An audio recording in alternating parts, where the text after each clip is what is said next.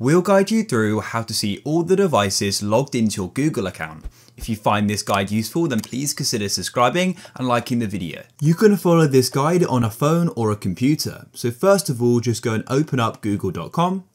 Then what you need to do is go to the top right and go and press on your profile icon if you aren't already signed in. So go and sign in if you need to. And then when you click there, you'll go and see this page here and you can go and click on manage your Google account. You can always switch Google accounts as well if you want to check a different one. Then this will take you to the Google account settings. And what you need to do is scroll along this carousel at the top and click on security.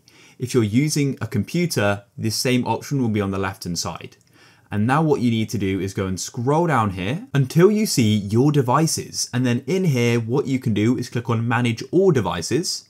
And you can then go and see a list of all the devices which you're signed into or have been signed into in the last 28 days. And so yeah, browse through this here.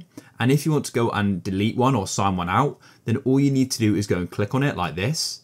And what you can do is there are a few options here, but what you can do is just click on sign out and you'll then be signed out of that device. So I click on sign out here and then confirm my decision and it will then have its access removed. So if you guys found this useful, then please leave a like.